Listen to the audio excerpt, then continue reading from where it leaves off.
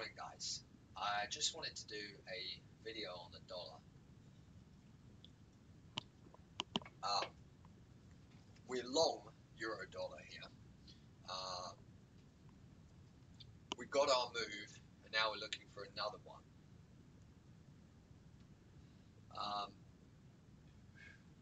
I think we are having, well, it's obvious we're having a dollar pullback. Okay, it's obvious. This, as you can see here, look, actually, what we need to do is go to a 4-hour time frame on everything, because right off the bat we can't see shit. Okay, right, this is better.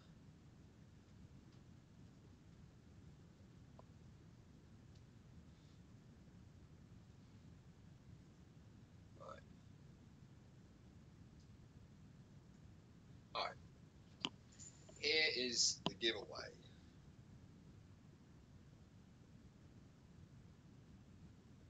Dollar Swiss has gone up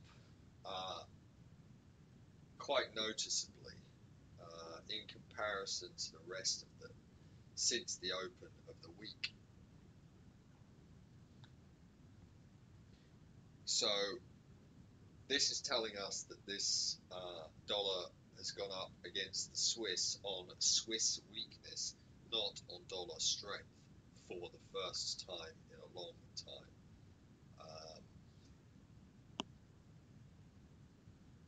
So what it's looking to me is we're going to get some sort of up move here against the dollar.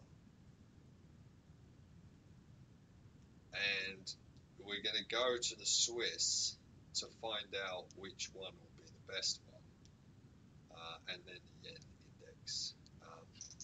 But you can see right here that the last fake move, when it should have worked, when dollar was strong, was I suppose it's about here, right? Everything went down from this point, right? And then euro kind of died.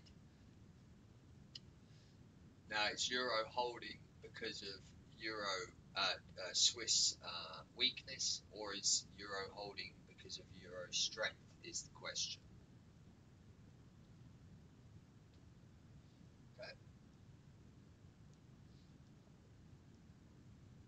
So what we need to do in order to find that out is we need to go to the next strongest one, and we need to find out from that if euro is actually showing us true strength, or is it showing us a move based on the weakness of the other one, like in the dollar Swiss.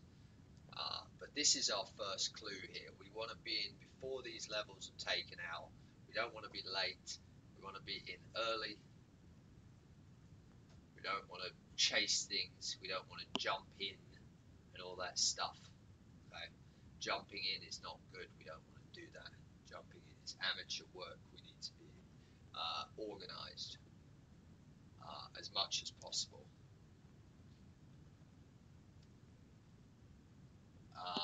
Let's change these indexes over, and we are just going to look at euro on its own, I think.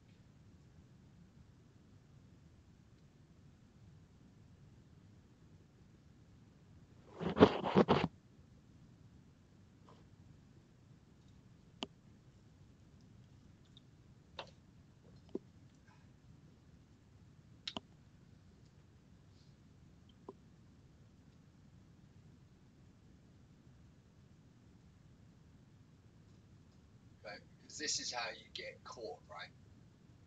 Because all of a sudden the move just dies, and you don't know why. Well, this is why it dies, I think. One of the reasons, anyway. So that euro Swiss is showing us a bigger move. So let's find out if euro is up more against the Swiss than the dollar is. How do we do that? Well, euro Swiss is up 68. So that's telling us right there, guys. Okay, the numbers, they tell you everything. So we need to remain long euro dollar. Just that's it. It's that simple. It tells us here. So we've done our investigation now. How do we enter this on a local level? It's like a story, okay? This whole thing is a story. You got to put the story together, and it might take a couple of days. You might find the story already on Sunday night. If you don't, it just means it's okay. It's fine. You just got to wait, and then you'll find the story. And once you find the story, you hit it all in as much as possible, and you don't back down. Don't let the small time frame change your mind. Don't let any of this shit. Get into practice of literally going all in when you know you're confident, and you've got the story worked out. And don't be shy. Just hit it. Do it on a demo account a million times until you see it works every time. That's what I do anyway, because I believe that we should know every time where this is going, 100% of the time, like I've explained to you before, because it's our job. Right? We should not be guessing. Yeah, we're not here to guess. So we will just look at it this way, okay? Euro is stronger than dollar. Very simple. LFX created this move, or this is our move to look at. CAD looks pretty weak. Euro appears to be stronger, and pound is in line with this but weaker. Swiss is with this here and this close, it's showing us a little strength, but I'm not ready for this yet. No, we wait. But we want to see a strong Swiss and a strong euro. We want to see euro being stronger than this Swiss. What else do we have here? Dollar is still stronger at this point than LFX. And New Zealand is weak.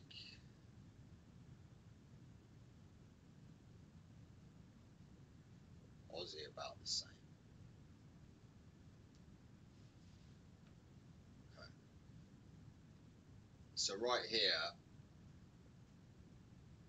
we look here. I'll show you what we'll do. We'll draw a brand new one.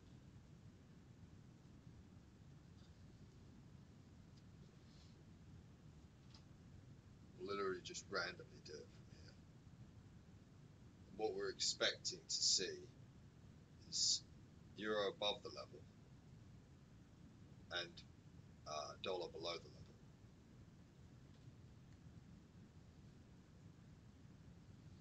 Okay. And then we'll put it up here. Very important. This is going to tell us. We look at this like it's the middle, you know. Another way to look at this, which I have shown people before,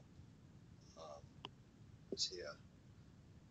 So we knew last night that we would get a dollar down move, because it simply had to catch the yens.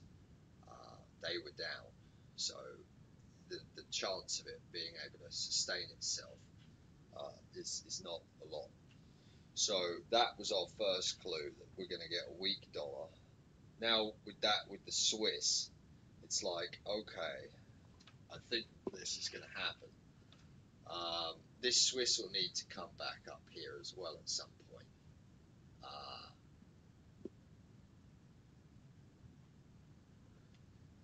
Because the middle is here, the green one, the LFX is this green one, right? The main green one, like this colour. So that's where the average price is. Swiss is out of whack. It needs to come back. But we're not just going to go and buy Swiss. We're expecting to see Swiss strength. That's why I'm into this one. Because looks like it's going to have to work. One second, my phone's going. I'll just press pause.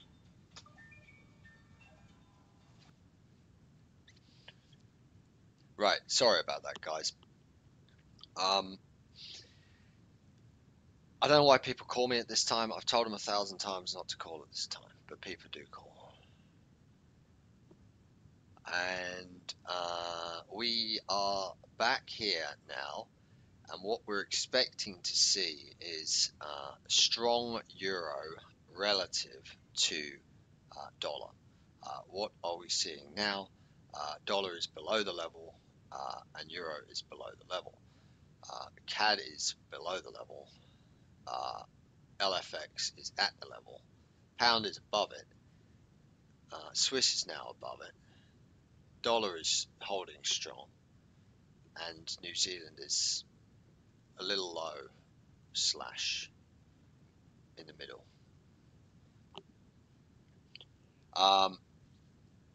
Now we're just simply expecting this to go up here, and it's not because of these levels, right? Excuse me. These levels have nothing to do with anything. All these levels are doing is allowing us to gain a perspective, a relative perspective of price relative to everything else. That's all we're doing. Okay. It's got nothing to do. The reason price bounces off of these levels is simply a coincidence. It's not real. It's a total and utter illusion is what we're doing here. None of this is real. Okay, get this out of your head. So we're not scared of any of this stuff. Maybe it's going to bounce off here. Maybe it's going to drop down because of this and all this. And what if this crosses there and all this stuff? No. You have we have to have the part of the story in mind, and then we expect all this shit to happen. So we're in early, and then we can be comfortable during this move because we're already expecting this to happen. Like if we weren't expecting dollar to be here weaker currently, look, it's weaker than euro is relative to this level. And relative to this one, it's like, okay, they're both pretty close. Euro's showing a little bit more strength, you know, because it's not dropping as sharp here. But really, what's going to make this go up is continued Aussie strength, New Zealand popping there, pound continuing, and CAD going sideways. That will lead to euro going up. So it's got nothing to do with anything else. We just need that to get on the right side of that currency funnel flow, whatever the hell it is that is happening here, and we're just going to watch it. So we're going to expect this to go sideways, this to break down, euro to maybe come into here and bounce, whatever. We want to see a strong LFX and a dollar separating, or an LFX that's weak with a euro going sideways and a USD going down. That's what we're looking for now, and we simply hold. We'll go ahead and buy the pound as well. We just did that. Why? Because pound is above the level and dollar is below the level. Pound is stronger than the LFX at this point in time. Now, where people might freak out during this is they've drawn this and they're thinking, okay, this is all going to fall apart for me. It's not going to work. Well, go up a time frame, okay, and then look at it again. Okay, this was the level, 15-minute, right? The level we drew is here. Okay, we are. What are we doing here? We're below the level.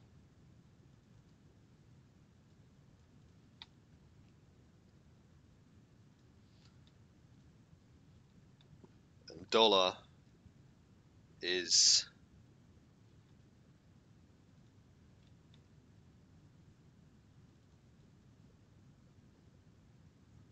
below the level. So they're showing us literally the same thing, right? Nobody's going to catch this. Nobody has a clue what's going on here. So they're all getting trapped. People are measuring this shit out and all this stuff. No, this is going to go, the euro is going to go up. Why? Because of what we just discussed. Dollar is only showing strength against Swiss, which is indicating dollar is weak. It's moving up fakely. So the money is going to have to funnel through into the other currencies to reflect that on the close of the day or the week, whenever they decide to print the next numbers. So how is that going to work? It's going to mean that euro and pound dollar will have to go up, at least for the short term. So we'll see what happens. Just monitor the 15-minute. You want to see this coming slower than USD. If that's happening, simply hold the euro dollar. We'll look here. We see pound is above the level and holding. Euro is below the level. Dollar is below the level. We will anticipate this, something like that. And we're not going to anticipate anything on LFX because LFX tells us what's happening.